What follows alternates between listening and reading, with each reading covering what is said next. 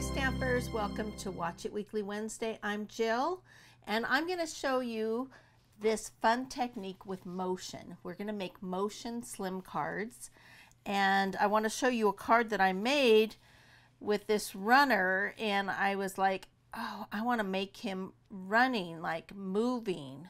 And so I went ahead and made this one with a slit in it, and so he is moving by himself, so you know he can go backward and forward, and my grandkids love this. So I want to show you a card done with the Legendary Ride Suite and making this and showing you the technique of making this.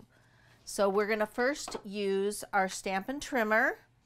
I'm going to use foam adhesive strips, and they come like in a long sheet, and I just cut them. And let me show you how to do this. So we're going to first make our slit. This was a mistake right here. This was like my first attempt at this technique, and I made the slit too narrow. So I'm going to go ahead and put this on my trimmer here, and I'm going to go to the 1-inch line with this side of the card. So I'm going to take the actual blade, and I'm going to look down at my card, and I'm going to say, okay, I want to do a 1/2 inch in. So I'm going to go ahead and take this little line right here and start with a 1/2 inch in, and I'm going to press down, and it will go through the card, and then I'm going to go all the way to this 1/2 inch line from the 0 to right here, and I'm going to stop there. So right there. Then I'm going to move this over 3/8. So 1, 2, 3, and I'm going to make another line. So if you can look right here, I've got 1, 2, 3/8, and I've lined that up. Now I'm going to go ahead and put flip that over right where it was before and push it down. Go all the way across again to the 1/2 inch line again. Okay, then I'm going to open that up. Okay, then I'm going to take just little snips, and I'm going to snip these two so that we have that channel made for our card. And if they don't match up, it's okay. They can have a diagonal at the end. It doesn't matter. So I've got my channel for my motion, and all you're going to do is measure this and do it 1/4 inch smaller. So I have a top piece right here and then a bottom piece. So it's just perfect because it goes right there on the top and the bottom. So let me go ahead and put those on. It's the Ready to Ride DSP paper. I love it because it goes so good with this suite. There's so many different designs, and I already ran this through this metal plate 3D folder, and it's one of our silver foils. You say it's the Ready to Ride DSP paper. I just love it. It's great. So we've got the slit there, and now we're ready to go ahead and stamp. I'm using StazOn to get a bright black on here, just checking to see I've got it, and I go ahead and stamp this part of the motorcycle down, and then I'm going to do the Ready to Ride It's Your Birthday right here.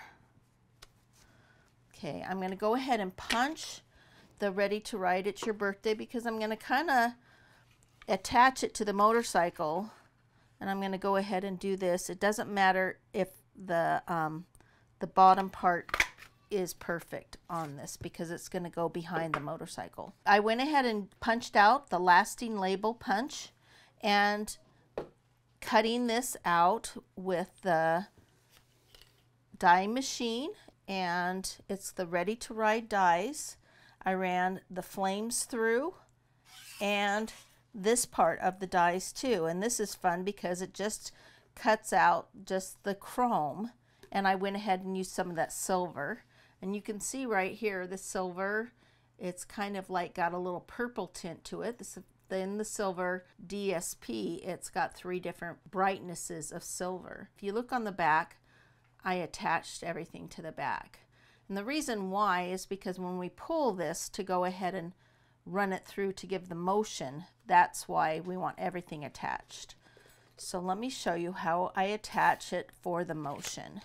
Okay, we've got our card right here, and we've got this. So we're going to want it to go right in this slot. I'm going to put my motorcycle right where I want it, and then just open the card and kind of grab it from the sides. And I'm really looking at the wheels. So I'm going to grab one of these, and I kind of want it to only go where the wheels go. So I'm going to go ahead and put this all the way through to where the circle part of the wheels go. And then I'm going to cut it because I don't want it to go all the way to the end of the wheel.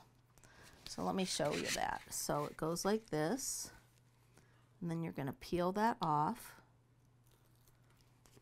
And once it's peeled off, I'm going to go ahead and put it through on this side. Now I have to have something on the other side to be the buffer, and that's what this is. It's just a 1/2 inch piece, and it's going to go ahead and, actually it's more like 3/4 inch, and it's going to go on the back side of the card. So we're going to go ahead and put this through in the slit. Oops, we don't want to get the adhesive on there just yet. And then we're taking this piece and just putting it in the center. And this makes it so it can go back and forth on our card. So we've got that motion going. Now how can we do that if somebody doesn't know that that's it? Well, I went ahead and took a little bit of window sheet, and I'm going to go ahead and use a glue dot on both sides of the inside of the window sheet.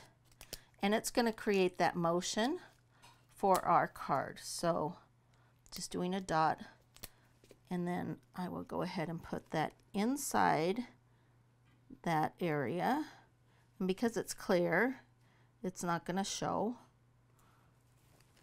And then they can grab that and make the motion go back and forth. So right on It's Your Birthday, look how cool that is. Let me show you a couple different options, and that's the way it looks from the back. This one right here was done with just an X-Acto knife. So I did the first one on one side and tried to do the second one. It was a little bit harder to do.